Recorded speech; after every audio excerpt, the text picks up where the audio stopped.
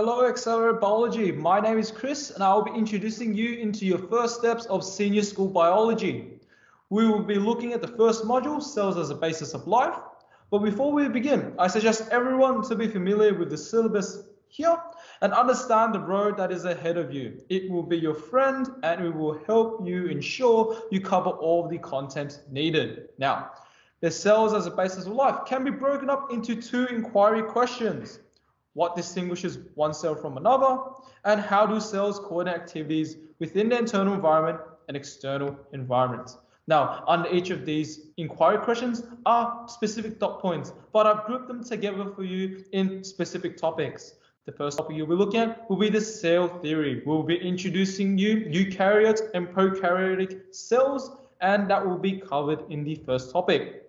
Next, we will involve practical skills where we'll look at these particular cells under the microscope together.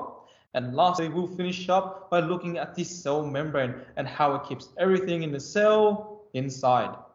Moving on to the second inquiry question. First, we'll be looking at passive transports such as osmosis and diffusion and the importance of them within the cell, as well as other transport methods such as active transport, endocytosis, and exocytosis.